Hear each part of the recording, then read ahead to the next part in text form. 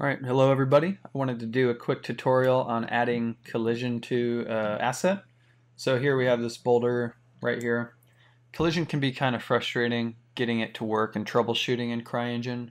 So the very first thing that you should check out over here on this display panel, the little computer monitor, there is an option under profile options called show proxy.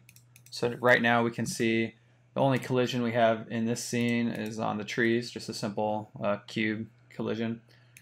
Something like a tree, just a basic cube is all you would really need. This boulder, we might want it to be a little more complex and go with the forms here. So the first thing we want to do is set up the material in CryEngine.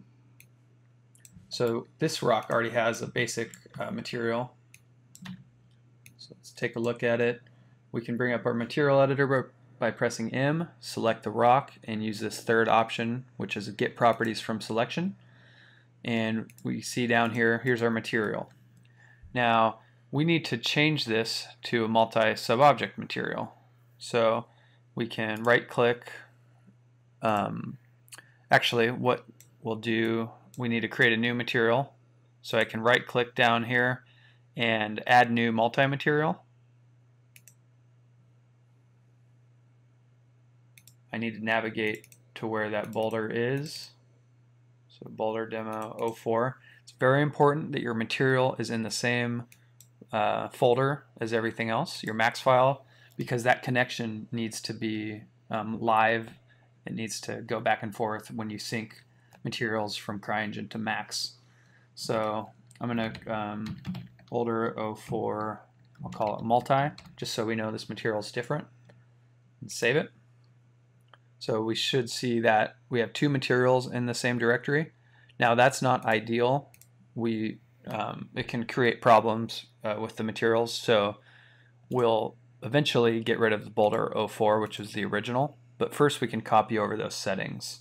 So we could right click the new material, set number of submaterials. Now we want two.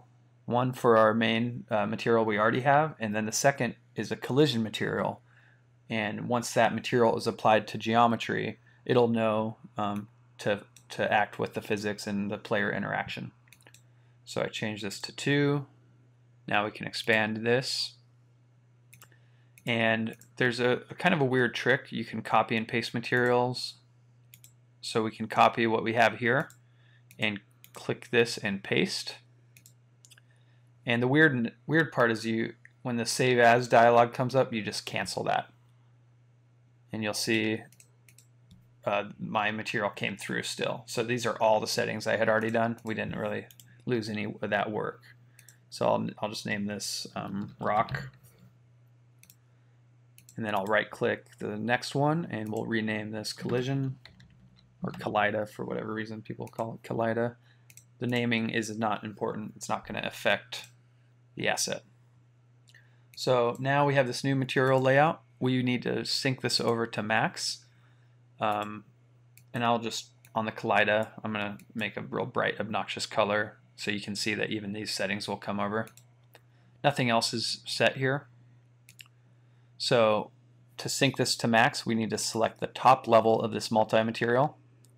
And I can also delete this material now. So we want to have this folder real clean, just one material per max file. Then we hop over to max, bring up our material editor here, also with M. And I'm going to select just an empty material ball that's not being used. I can tell it's not being used because we don't have any triangles here in the corner. Jump over to our Utilities tab into the CryEngine exporter and expand, or actually the Material tab here. We just want a Sync Material button. This takes it from CryEngine and brings it over to Max. And say yes to both those options. Now here we go. I can name, well, the name here is fine. So notice that's the same name that we did in CryEngine, so that came through. And we do need to apply the material to our rock. Now I never really worry about how it looks in Max. That's not important. There's no need like adding more textures or tweaking the lighting here. As long as you can see the UVs, that's all you really need. So that's material ID 1. It's already assigned correctly. But now we want to add a collision. So what I recommend doing, the collision needs to share the same pivot point as the main object. So the best way to do that is you can just take this object and hit Control V, which is the clone. That'll clone it right in its exact location. We'll make it a copy, and I'll call this Collida. So now I can hide, hide unselected. So now we just have this in our scene for a second. We can work on it isolated. And this material still applied, but we need ID 2. So I can select all the polys, go to polygon mode, hit Control A, and set ID to 2, and hit Enter. So now our collision material is there, and this would probably work as is, even though it's kind of, there's a lot of geo for the collision. It could be much more simplified. So for the collision to actually work, we need to go into the material and check physicalize. So that makes it interactable with the player and the physics in the game if you enable that. But you also need physical proxy no draw. And the weird thing is, it might be found somewhere, but these options I found need to be set in max for it to work correctly. So we want to do all our material definition and spec and gloss changes and loading textures within CryEngine, but for the actual collision, I want to come here and turn that on. Now, another issue with that is if you're syncing from CryEngine back to max a lot, you want to double check and make sure these keep getting turned on. You might only have to do it once, but just to be safe, make sure those are checked whenever you do the sync material. So now the next step is we want to optimize this. So I unhid the regular rock so we can see how close it is to the actual form. Under the modifier stack, we can use Pro Optimize, and first you click Calculate. It's a pretty quick calculation there, and then we just drag the vertex percentage way down, and we're going to get pretty aggressive with this. Pretty much we just want to worry about the main silhouette edges being hit. Could probably even go more. So right now we're less than 10% of the original vertex count, and that seems pretty good. Remember, it's a first-person shooter, so you're not, even though it's not perfectly accurate, you're not seeing your feet on the rock or your body interacting with it. As long as you're not clipping into the rock, then it's fine. And if it is clipping, then you'd probably just expand the collision a little bit. So I can convert to Edit Poly to get out of Pro Optimizer. And now the last thing we need to do is link the collision to the rock object. So we can use Select and Link up at the top left, drag from the collision and release on the rock object.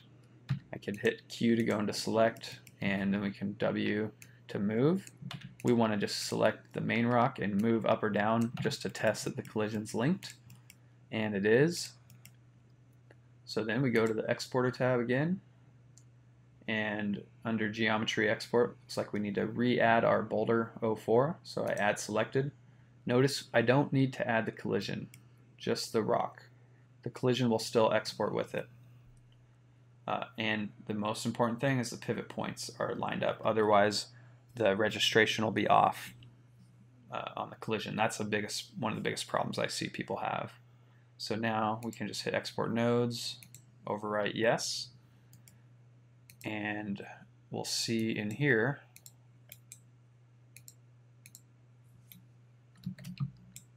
so a lot of times you need to restart. Let's try reloading our brushes. That might work. Yeah. So we'll save this. That's the biggest kind of annoyance with the collision, is it's not going to update right away. So sometimes you need to save your file, reopen, and if you don't know how to visualize the proxy, then it's really hard to troubleshoot any problems because you don't know if it's updated or if the registration's off. So hopefully this works now. All right, so there's our proxy. You could go Control G and jump into the level. We're interacting with it. You can see if you get any bad clipping, you can pull those collision areas out. So for instance, I think this spot here, you obviously don't want your gun to be poking in, so we can kind of do a pass around and see where the problem areas are. Hop back into max. One good way, well, obviously we can just scale it up. That might work enough, but you could also try doing a push modifier that pushes on the normal direction, so it's more like an inflate, which would be a good way to handle you know, some of the clipping problems. And lastly, from there, we can manually, you know, select some of these polys, pull them out, just do some modeling touch-up if you're running into those issues. I mean, most games have, you know, areas where you're clipping in. It's not the end of the world, but if you can fix it, you might as well.